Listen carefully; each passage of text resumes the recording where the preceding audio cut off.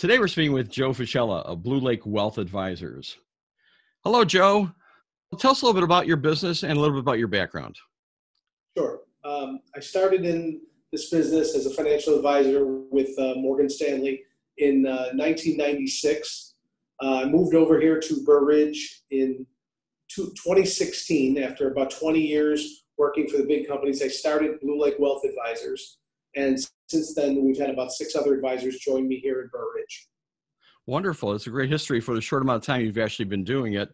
And I imagine today there's a lot of uncertainty because of COVID-19. It seems like we've had some shifts in the economy. Market's been going up and down. Give us an idea of what you see as the cause of what's going on in the market right now. So in any crisis, initially there's a scare and there's a sell-off and the market drops. And so as of the middle of March, some of the indexes like the S&P were down as much as 25%. After the government stepped in with the $2 trillion relief package, it sort of changed everything and the market rebounded rather quickly. Right now the S&P is sitting at around minus 10% for the year. Well, just to follow up on that, Joe, in April, the government announced the CARE Act. Tell us a little bit about that. Well, part of the CARES Act was a $350 billion set aside for small business, which basically was supposed to be for companies with 500 or fewer employees. They were supposed to be able to apply for these loans to help cover payroll and about 25% of their overhead. There was a bit of a problem with it because there was a huge demand for these loans. It ran out of money fairly quickly. And what they found was that a number of companies who had other access to money kind of found loopholes in this act and applied for a lot of this money. So you heard on the news, companies like Ruth Chris and Shake Shack were getting $9 million and they were asked to give it back so that small, more mom and pop type businesses could survive. They recently just passed, in addition to this, to get an additional hundreds of billions of dollars to these people. I know there's some concerns with people overall, just on the consumer level. The unemployment level's gotten way out of hand. There's food lines right now. What do you think is actually going to be going on in the financial market for the consumers today? Well, there's a couple things different, and I think it kind of stems from the fact that in 2008, 2009, that crisis, which was largely a real estate crisis, really hit people pretty hard. So going into this, the consumer in the U.S. actually had a lot less debt than they did in 2008, 2009. So I think it's allowing some people to be a little bit more prepared. But there, like any crisis, there were shortages of toilet paper, which everyone joked about, and shortages of stuff like eggs and milk and kind of like pantry items as well. On the food side, I mean, there's always going to be that percentage of the population that's going to be largely hit hard by this, and it's going to be our poorest people. So I think that's what a lot of these other like protections, like the unemployment insurance, they enhanced it and they made it bigger, and they're going to need it because there's over 25 million people filing for unemployment right now. So, Joe, I know this year there's been an extension in the tax filing deadline. That's July 15th. Is that correct? July 15th is the new tax filing deadline, or when you file your taxes if you had an extension. So part of the filing deadline means that you can get an IRA funded. So for 2019 still, you can put in $6,000 if you're younger than 50, $7,000 if you're older than 50. So if you hadn't funded your prior year or 2019 IRA, you still have time to do that. So part of that rule changes also applies to this year's required minimum distribution. So for people that are older, 70 and a half prior to last year when they made it 72, you are getting a waiver where you don't have to take your money out of your retirement account if you are already in that required minimum distribution age. They're letting you waive that till next year.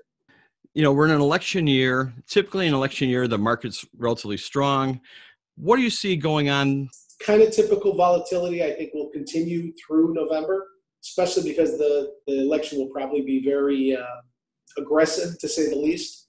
So we'll probably see a lot more fluctuation in the markets. You're right, 90% or 90+% of election years, the markets are net positive. So that means we'd have to recover from this where we're sitting today, which is down over 10%. So hopefully that continues and we end the year at least getting back that 10% we're down. What do you see ahead as a good market here? So like the Zoom technology you and I are using right now, we used it in the past for clients that, were out of state and for, various meetings across the country. I think it's here to stay. And I think e-learning is going to be here to stay, especially for a lot of the large universities. So right now, I have two children. I have a 7-year-old and a 13-year-old that every morning start their day right now logging into a classroom essentially online. And this e-learning has been around for a while, and there are people that use it even for homeschooling. Colleges have been doing it for a number of years, and most of the colleges have jumped in with this to keep people like on pace to graduate or on pace to earn their credits for the various semesters. I think that's here to stay. I would just say that I think that the big areas that we're going to see over the next couple of years is going to be a lot more online banking, a lot more online learning, a lot more online doctor visits, which are happening like crazy right now. So anyone who has tried like the teledoc system, where you basically go on an iPad like this and you see your physician, I think we're going to see a ton more of that, because for people who have like a common cold, it's worse for them to go into an office and sort of infect other people. They'll be doing this teledoc with, possibly I saw it yesterday that UPS is partnering with the drugstores in Florida to drop packages with drones. So they're going to be basically dropping people's prescriptions to them with drone technology. So, that's another kind of thing we're going to probably get used to in the coming years now. It looks pretty obvious to me and other people I've spoke to that the technology is where it's at. And some businesses will be affected by that even more in terms of downsizing or in terms of more people working from home. It seems a lot of people have gotten used to working outside the office. Yeah. A lot of salespeople worked from home before this, but I think what companies are seeing is a lot of their workforce can work from home pretty well. And so I think you will see a contraction in large offices. But one other kind of flip to this is that old school companies like Clorox and Kraft and Smuckers have done extremely well during this, because people are seeing the value of having packaged goods that you can, kind of keep in a pantry for times when you don't want to leave the house. So Kraft Foods has a huge plant down in Champaign-Urbana that's been working 24 hours a day right now to keep up with the demand for Kraft macaroni and cheese. A lot of great insight there, Joe, and I really appreciate your time today. If people want to reach out to you and ask you some questions or perhaps get some help, how do they do that? Well, they can start at our website, bluelakewealth.com. Our phone number is 630-686-3900. Okay, well, I appreciate your time today. It's been an interesting conversation. It always will be when you talk finances. Thank you very much for your time. Thanks, Al. Thanks for sharing this time with me. If you have information to share on local connections, send us an email to local@alkayemedia.com. Thank you for watching.